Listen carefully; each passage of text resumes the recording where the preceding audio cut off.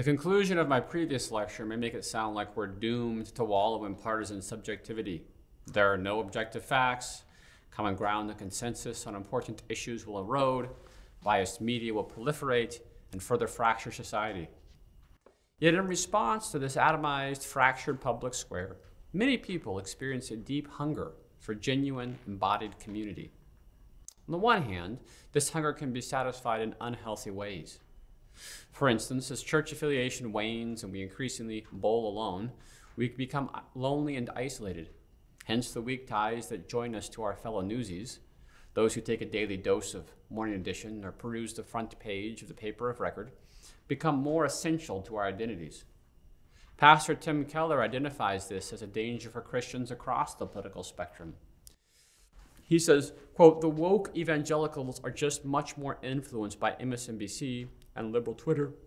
The conservative Christians are much more influenced by Fox News and their particular loops, and they're both living in those things 8 to 10 hours a day. They go to church once a week." As Keller warns, the brand of news that we consume can become a defining feature of our identity. As consumers of news, we're in danger of developing a greater sense of camaraderie with those who laugh at Peter Sagal's jokes or get their news from Anderson Cooper than with members of our church who happen to vote for the wrong political party. Hegel's analogy between prayer and reading the morning paper is apt once again here. When our communities aren't formed around shared attention to God, other focal points spring up to compete for our attention and loyalty. So if the problem is that our belonging to one another has become increasingly mediated through the media and the public sphere, the solution may be to root our fundamental commitments outside this space. Now, this doesn't mean we can just opt out of the public square entirely. The public sphere is with us, for better or worse, or more precisely, for better and worse. My diagnostic critique of this sphere in the previous chapters intended to help us discern how to foster healthier communities outside its confines. If the public sphere encourages unhealthy forms of belonging, secular, metatopical, market-based forms, we need to cultivate embodied forms of belonging and then allow these commitments to foster kairotic, topical, and convivial modes of participating in the public sphere.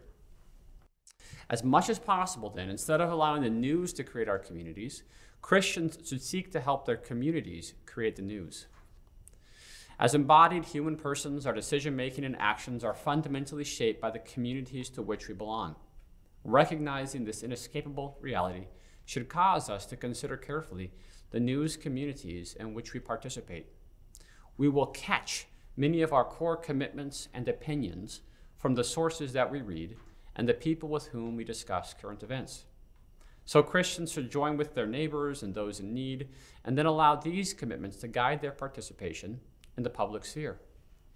Particularly in the past 2 centuries, as technological developments have made publishing relatively inexpensive, many Christians have done this by creating news organizations that publish the stories our communities and the broader culture need.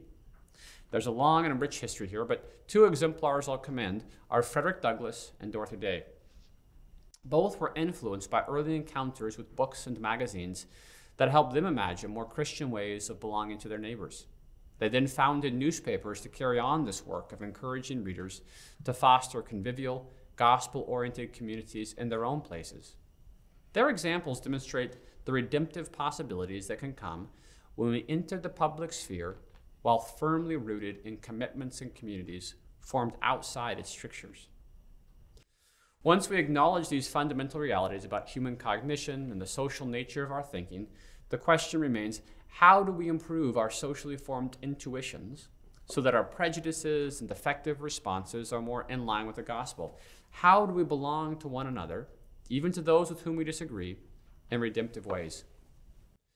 In many ways, this section on belonging is the most important part of this series of lectures. The most formative practices we engage in, particularly with regard to reading and discussing the news, are those practices that join us to other people and so define our communities. The company we keep and the topics of conversation we share with them determine our effective response to the news and shape the conclusions we come to. Daniel Kahneman puts the matter bluntly. For some of our most important beliefs, we have no evidence at all. except that people we love and trust hold these beliefs. In their work on the formation of factions and partisanship, Danielle Allen and Justin Pottle similarly note, our reasoning shortcuts grow out of our immediate social environments. In other words, our various forms of shortcuts are not idiosyncratic, they're social. The upshot of all this is that, as Alan Jacobs argues, we should take very seriously who we spend time with and think alongside. As Jacob writes, learning to feel as we should is enormously helpful for learning to think as we should. And this is why learning to think with the best people and not to think with the worst is so important. To dwell habitually with people is inevitably to adopt their way of approaching the world, which is a matter not just of ideas, but also of practices. In general terms, there are two sets of practices that can help us feel and think within healthy communities. The first category entails practices of joining that root our identity in embodied communities. The second category entails participating in the media in ways that might counter the particular warping pressures of the public sphere. So most fundamentally, healing the tribalism that marks our media ecology will require Christians to take up what Willie Jennings calls the incarnational practice of joining, the act of crossing racial or class or economic or ideological divides to belong with our fellow Christians and with our neighbors. Jennings offers a rich theology of joining, one that relies on recognizing place as an opportunity for redemptive engagement. He writes, the space of communion is always ready to appear where the people of God reach down to join the land and reach out to join those around them, their near and distant neighbors. Jennings goes on to challenge Christians whose communities have been fractured and marred by racism, pride, or selfishness to take up this work of joining, to move into a neighborhood, worship on Sunday morning, or grow a garden with people who don't look or vote like you. Such work will not result in perfect agreement about all issues, but it might lead to empathy for those with whom we disagree, but to whom we now belong. Secondly, this work of joining can then form us to enter the public sphere in more redemptive ways. It does this by reshaping the directionality of our allegiances. Is our belonging in the public sphere dictated by our interactions with our fellow church members, relatives, and neighbors? Or are we entering the public sphere on the basis of our commitments to our neighbors, the least of these in the community, and our fellow parishioners? Obviously, there will be some mutual influence. The stories we read in our newsfeed will affect our worship and our conversations with relatives or coworkers. But if we imagine ourselves as members of embodied communities, we'll be better equipped to then enter the public sphere redemptively while also resisting its particular warping pressures. The key question is what imagined community shapes our engagement with the news? If our primary allegiance is to our swarm in the public sphere, we'll be tempted to grandstand, signal our virtues, or own the libs. And we may want to get away from our benighted neighbors and go on vacation with those who then consume our preferred brand of news. If, however, we belong primarily to our places, we might wonder how a new citizenship policy will affect our immigrant neighbor, or how a new bus schedule could improve the lives of our neighbors who don't have cars. And there's a long tradition of Christians seeking to enter the public sphere while remaining firmly rooted in embodied theological communities. Christians have often been early adopters of new communications technologies because they have recognized the ways that these tools, Gutenberg's printing press, the industrial printing methods of the 19th century, radio, TV, now the internet, provide incredible opportunities to raise public consciousness about important issues and topics, to bind people together around shared attention to important issues of the day, and then to inspire acts of mercy and redemptive work and prayer.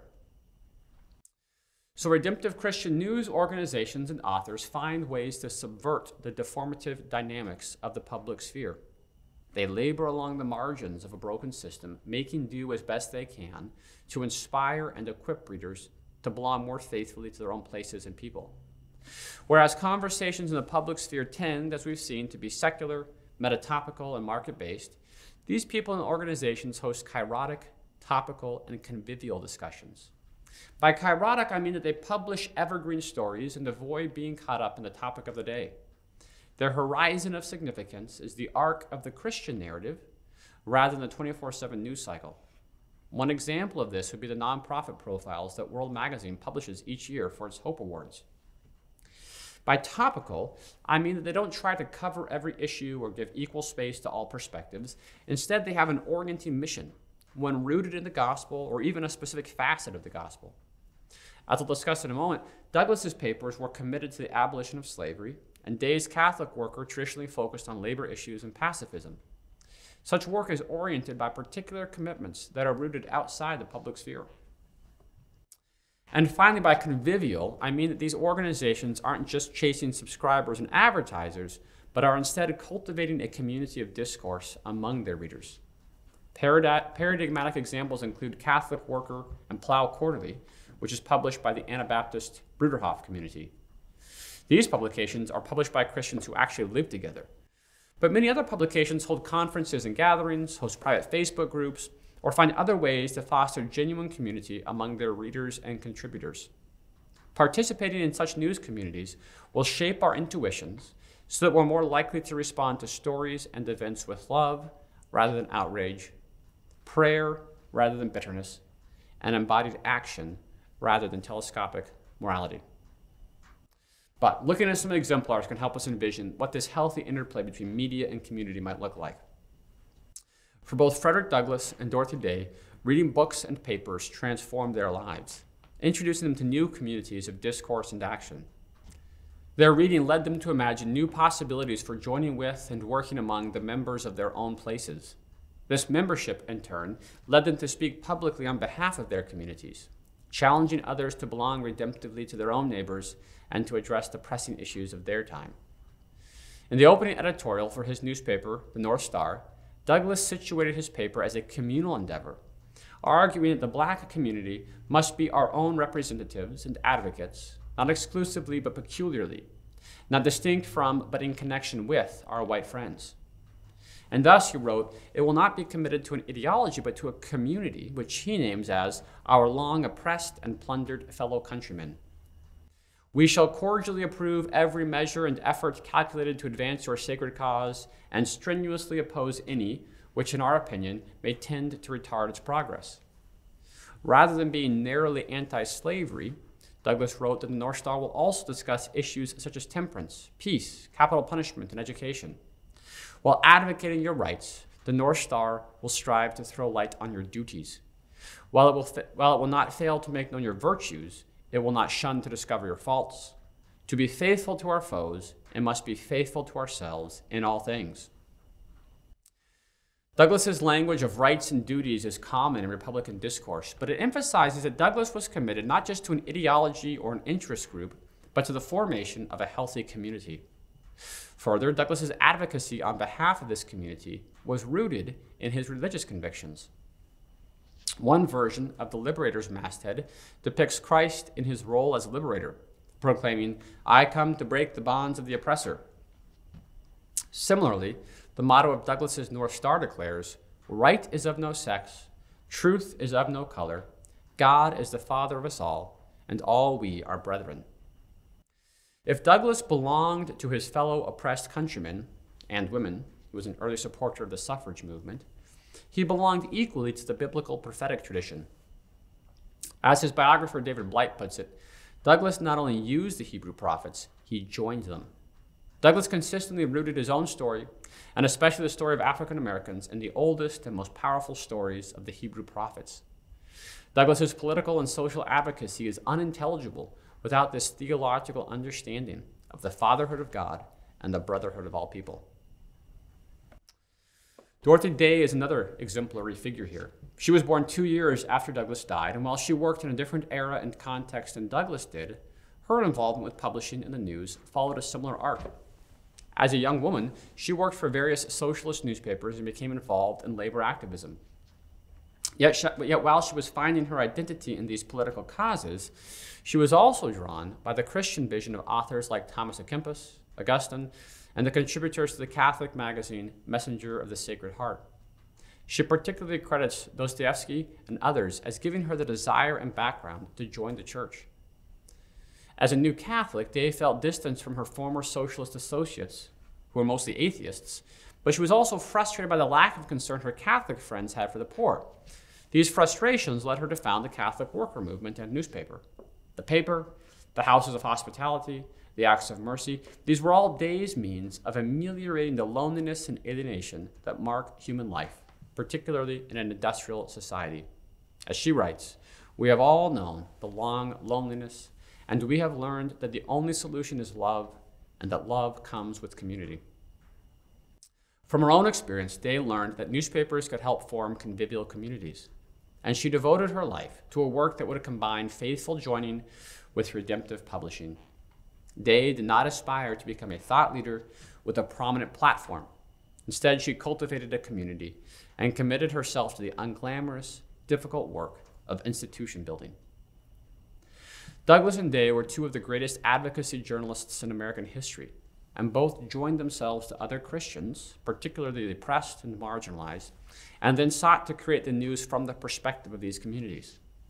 Subscribers who read issue after issue of one of their papers could gradually come to belong to a readerly community and begin to imagine more faithful ways of joining with others in their own places. Reading such papers and writing essays or letters, donating funds, discussing the stories becomes a shared practice, a formative liturgy that aligns readers' effective responses with the gospel. Through these papers, then, Douglas and Day helped their readers participate in the public sphere, not as atomized individuals swarming around titillating events, but as members of committed communities, rooted in the gospel and attentive to the needs of their particular places and times.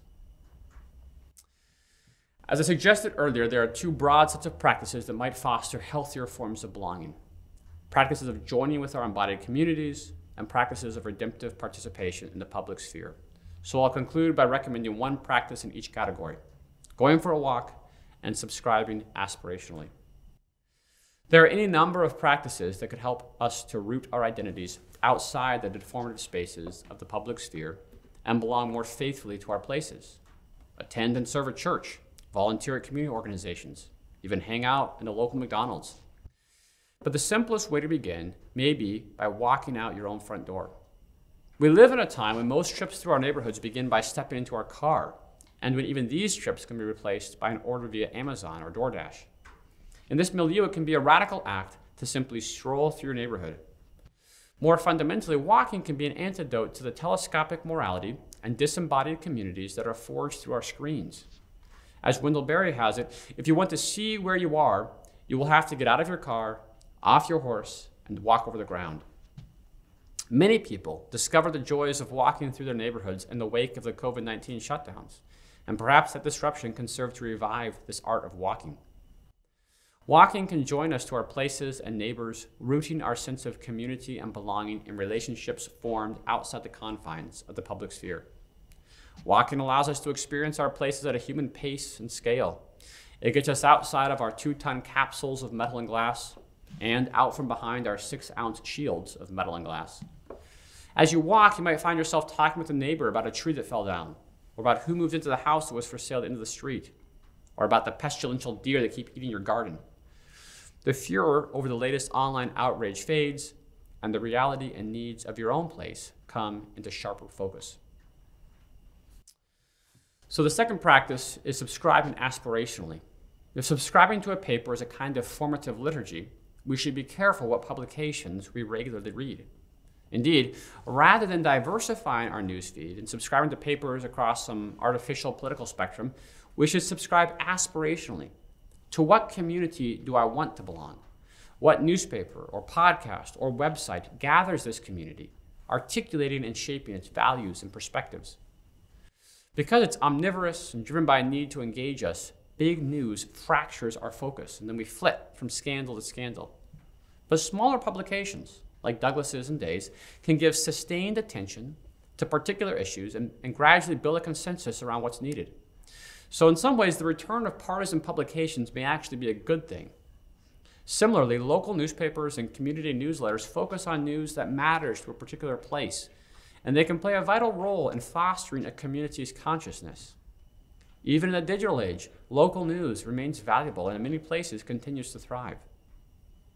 In particular, look for and patronize those writers and institutions who attend to the news from a longer, deeper perspective.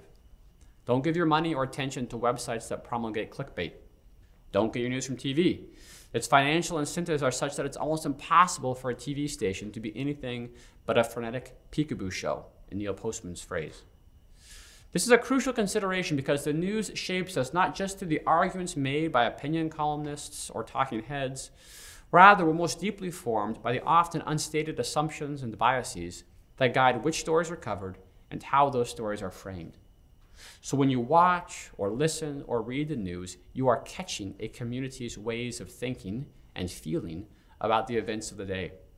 Seek out organizations that operate on a longer wavelength, not the moment-by-moment chatter of Twitter, but the slower forms of thinking found in monthly or quarterly periodicals or even books.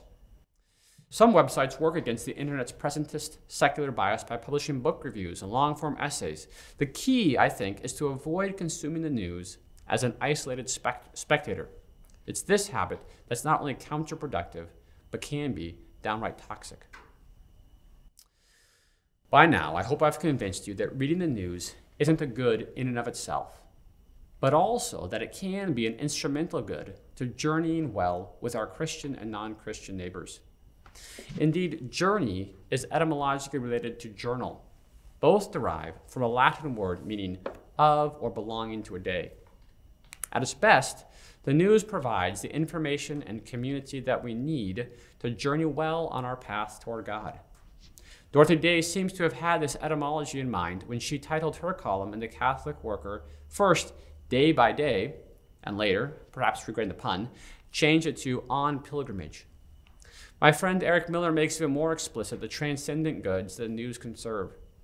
In a conference paper reflecting on the journal Tenuas and the community it sustained among those who, for all their disagreements with one another, were united by their rejection of modernity's reductive materialism, Eric concludes that a crisis of such historic proportions should be met with a journal is curious. A journal is an exceedingly modest affair, after all, born of the hope that human beings, trailing one another from page to page, might just be listening and listening keenly to one another. Journals are quiet.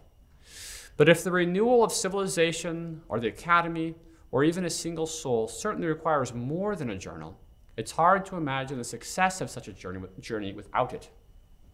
Journaling together, day by day, we may just find ourselves nearer to that sacred place for which our fractured souls so palpably yearn.